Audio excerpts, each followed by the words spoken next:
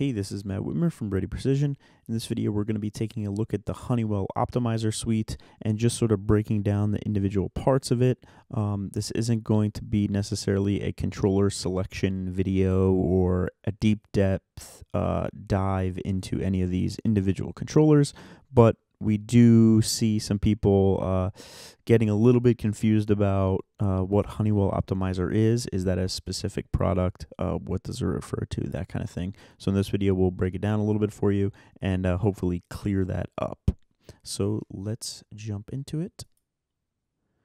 Okay, so what is the Optimizer product line? It is not just a single product. It's actually a whole suite of products. So the first piece on that product line is your Optimizer Unitary.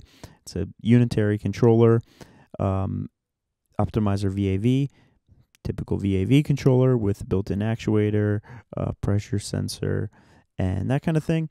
Optimizer Advanced, that's their latest and their greatest.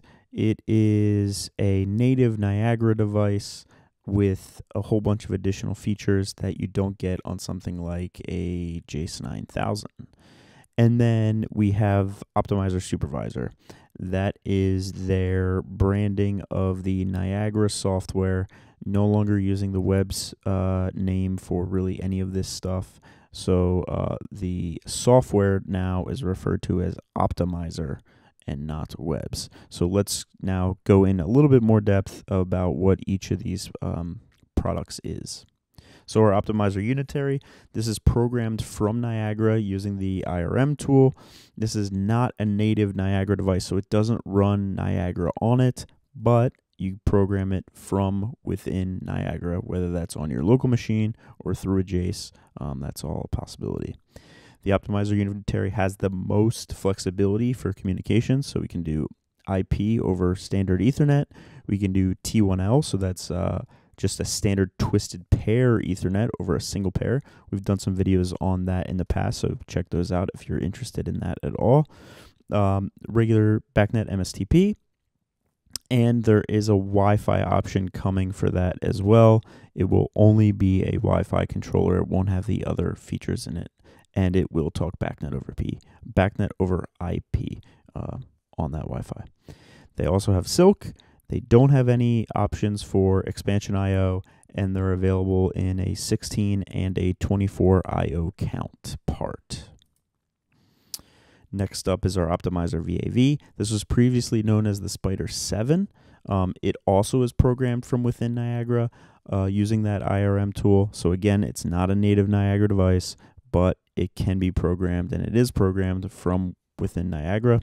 These are available as BACnet IP or MSTP devices.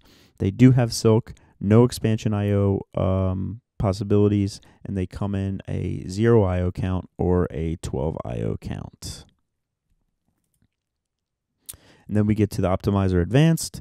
We've done a bunch of videos on this already. We will continue to do more videos on it and all of the other devices we've talked about here. This is a native Niagara device, so it runs Niagara on it directly. You can think of it a bit like a Jace, but it has a lot of additional features. It's got RS-485 ports, as you would expect on a device like this. No onboard I/O, but it is expandable using panel bus and touch flakes, which are the contacts on the side of the controller, so that you can just pop on the expansion I/O options that are available directly onto the controller itself. And then it also does have an optional display. So I think I mentioned on the 485, those 485 ports can be used for anything that Niagara supports driver-wise. Obviously, you need to license them if they're a licensed feature, but a lot of flexibility there. And then we get to the their Niagara 4 software, what they call Optimizer Supervisor. This was previously known as Web Supervisor. This gets people tripped up quite a bit because on BP Tech Center, if you are a Honeywell customer, the older versions are listed under their name at the time, which was Web Supervisor, and the newer stuff shows up underneath Optimizer Supervisor. We're going to try to make that a little bit easy for you guys here in the future. But for now, that's the way it's laid out on BP Tech Center. Older stuff that used the Web Supervisor name is underneath Web Supervisor, underneath your Honeywell section of BP Tech Center, and the newer stuff is underneath Optimizer Supervisor. As of recording of this on March 8th, the latest versions are 410U5 and 412U2. 413 is supposedly coming soon within the next few weeks, hopefully. And with that, we will get the Honeywell 9000. The Honeywell 9000 will not use the Optimizer name, the best that we can tell. The part number will be HON, so Honeywell HON -9000 from everything that we've seen thus far. Things can change, but that's the way it looks like right now. So hopefully this was informative for you and clears up a little bit of that confusion over what Optimizer is and what it refers to exactly. And if you have any questions, leave them down in the comments. Like and subscribe if you haven't already.